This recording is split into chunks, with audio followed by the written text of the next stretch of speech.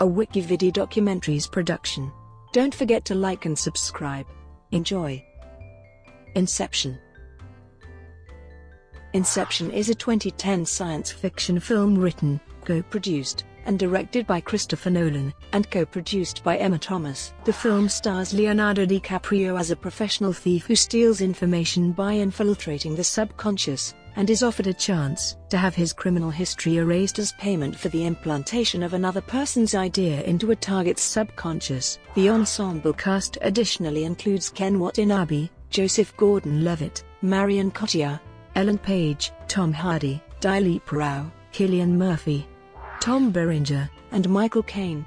After the 2002 completion of Insomnia, Nolan presented to Warner Bros. A written 80-page treatment about a horror film envisioning dream stealers based on lucid dreaming.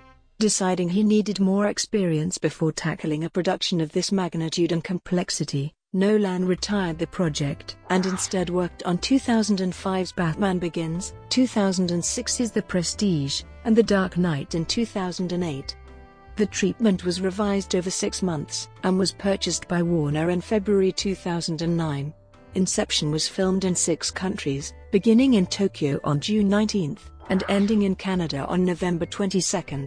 Its official budget was $160 million, split between Warner Bros. And Legendary. Nolan's reputation and success with The Dark Knight helped secure the film's $100 million in advertising expenditure. Inception's premiere was held in London on July 8, 2010. It was released in both conventional and IMAX theaters beginning on July 16, 2010. Inception grossed over $828 million worldwide, becoming the 4th highest-grossing film of 2010.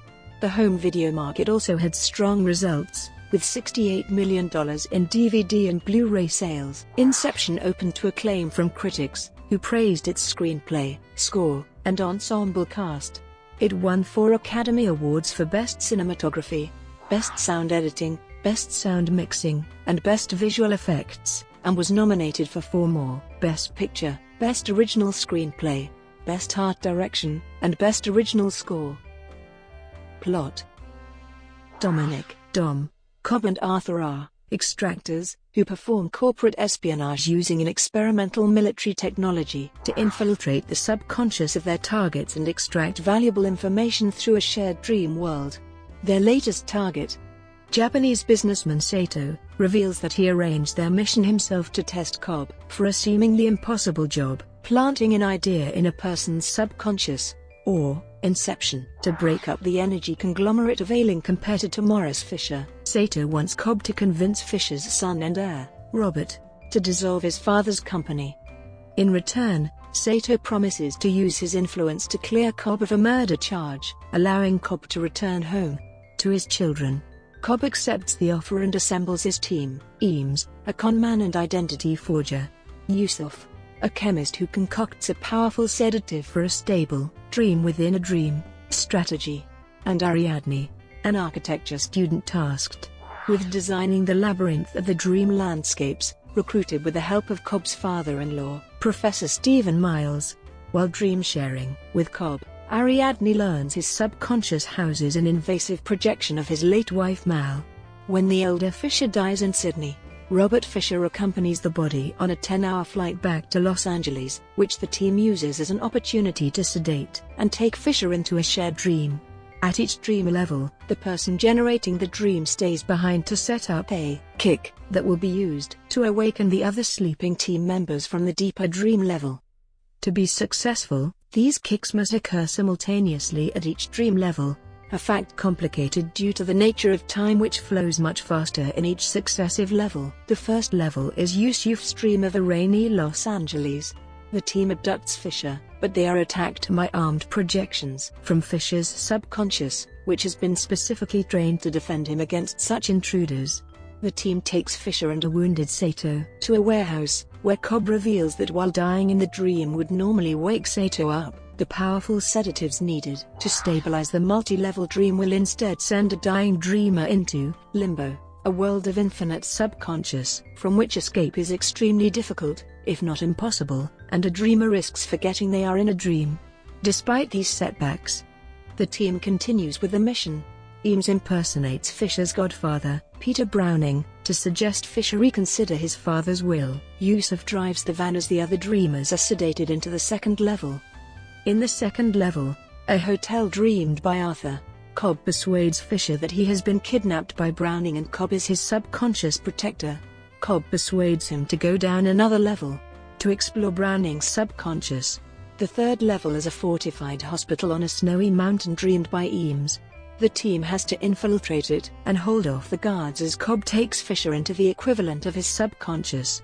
Yusuf, under pursuit by Fisher's projections in the first level, deliberately drives off a bridge and initiates his kick too soon. This causes an avalanche in Eames' level and removes the gravity of Arthur's level, forcing him to improvise a new kick synchronized with the van hitting the water. Mal's projection emerges and kills Fisher. Cobb kills Mal, and Sato succumbs to his wounds. Cobb and Ariadne enter limbo to rescue Fisher and Sato, while Eames sets up a kick by rigging the hospital with explosives. Cobb reveals to Ariadne that he and Mal went to limbo while experimenting with the dream-sharing technology. Sedated for a few hours of real time, they spent 50 years in a dream constructing a world from their shared memories. When Mal refused to return to reality, Cobb used a rudimentary form of Inception by reactivating her totem and reminding her subconscious that their world was not real. However, when she woke up, Mal still believed that she was dreaming. In an attempt to wake up for real, Mal committed suicide and framed Cobb for her death to force him to do the same. Facing a murder charge, Cobb fled the US, leaving his children in the care of Professor Miles. Through his confession, Cobb makes peace with his guilt over Mal's death. Ariadne kills Mal's projection and wakes Fisher up with a kick. Revived at the Mountain Hospital, Fisher enters a safe room to discover and accept the planted idea, a projection of his dying father telling him to be his own man. While Cobb remains in limbo to search for Sato, the other team members ride the synchronized kicks back to reality. Cobb eventually finds an aged Sato in limbo and reminds him of their agreement. The dreamers all awake on the plane and Sato makes a phone call. Upon arrival at Los Angeles Airport, Cobb passes the US immigration checkpoint and Professor Miles accompanies him to his home. Using his totem, a spinning top that spins indefinitely in a dream world, but falls over in reality, Cobb conducts a test to prove that he is indeed in the real world, but he ignores its result and instead joins his children in the garden. Development. Initially, Nolan wrote an 80-page treatment about dream stealers. Originally, Nolan had envisioned Inception as a horror film, but eventually wrote it as a heist film even though he found that, traditionally, they are very deliberately superficial in emotional terms. Upon revisiting his script, he decided that basing it in that genre did not work, because the story relies so heavily on the idea of the interior state, the idea of dream and memory. I realized I needed to raise the emotional stakes. Nolan worked on the script for 9 to 10 years. When he first started thinking about making the film, Nolan was influenced by that era of movies where you had The Matrix, you had Dark City, you had The 13th Floor and, to a certain extent, you had Memento, too. They were based in the principles that the world around you might not be real. Nolan first pitched the film to Warner Bros. In 2001, but then felt that he needed more experience making large-scale films, and embarked on Batman Begins and The Dark Knight. He soon realized that a film like Inception needed a large budget, because, as soon as you're talking about dreams, the potential of the human mind is infinite. And so the scale of the film has to feel infinite. It has to feel like you could go anywhere by the end of the film. And it has to work on a massive scale. After making The Dark Knight, Nolan decided to make Inception and spent 6 months completing the script. Nolan states that the key to completing the script was wondering what would happen if several people shared the same dream. Once you remove the privacy, you've created an infinite number of alternative universes in which people can meaningfully interact, with validity, with weight, with dramatic consequences. Leonardo DiCaprio was the first actor to be cast in the film. Nolan had been trying to work with the actor for years and met him several times, but was unable to convince him to appear in any of his films until Inception. DiCaprio finally agreed, because he was intrigued by this concept, this dream heist notion, and how this character's going to unlock his dream world and ultimately affect his real life. He read the script and found it to be very well written, comprehensive, but you really had to have Chris in person to try to articulate some of the things that have been swirling around his head for the last 8 years. DiCaprio and Nolan spent months talking about the screenplay. Nolan took a long time rewriting the script in order to make sure that the emotional journey of his character was the driving force of the movie. On February 11, 2009, it was announced that Warner Bros. Purchased Inception, a spec script written by Nolan. Locations and sets. Principal photography began in Tokyo on June 19, 2009, with the scene where Sato first hires Cobb during a helicopter flight over the city. The production moved to the United Kingdom and shot in a converted airship hangar in Cardington, Bedfordshire, north of London.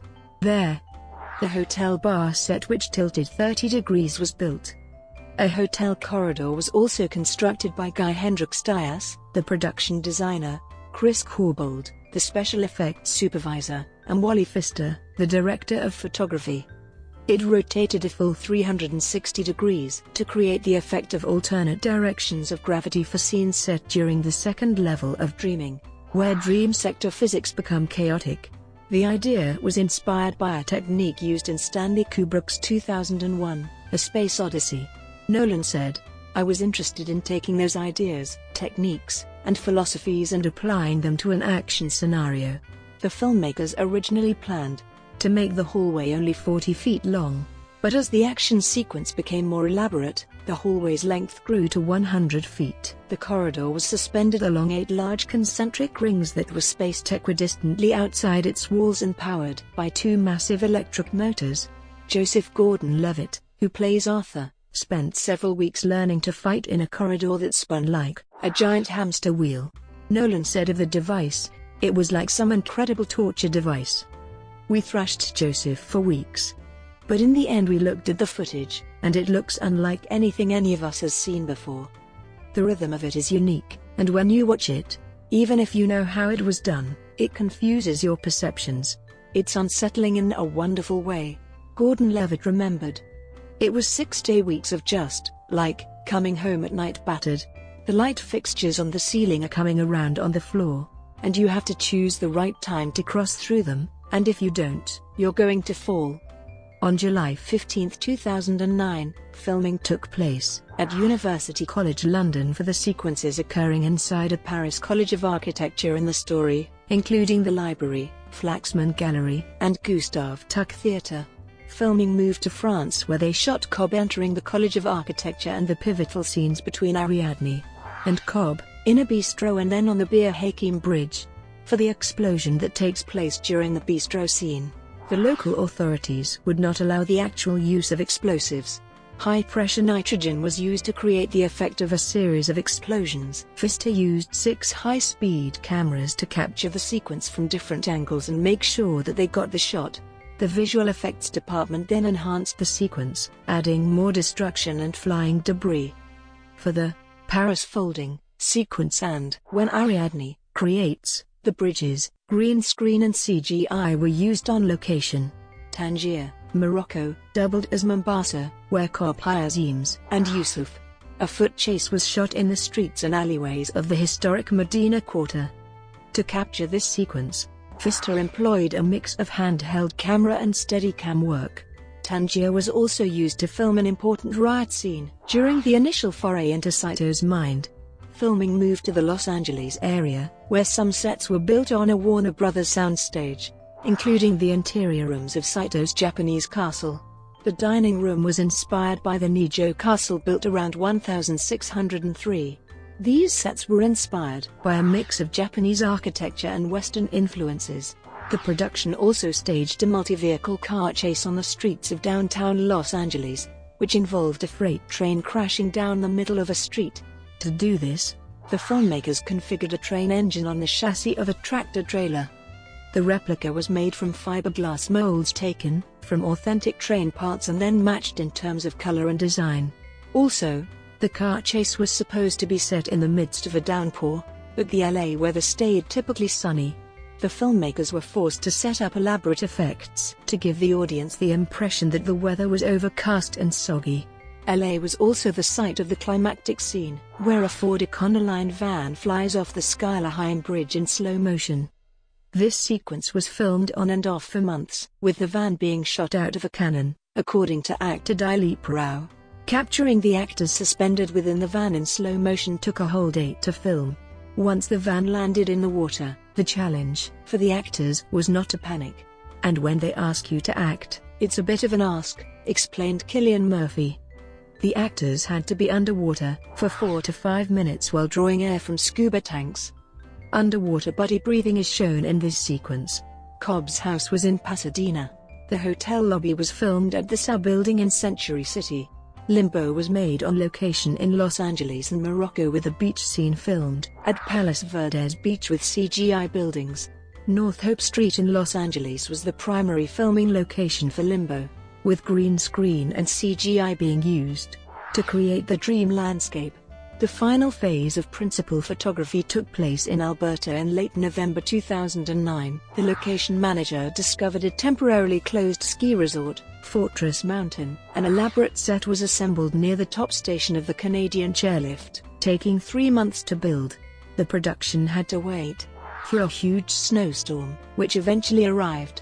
The ski chase sequence was inspired by Nolan's favorite James Bond film. On Her Majesty's Secret Service, what I liked about it that we've tried to emulate in this film is Teresa's tremendous balance in that movie of action and scale and romanticism and tragedy and emotion. Brought to you by WikiVidi Documentaries. Would you like to know more?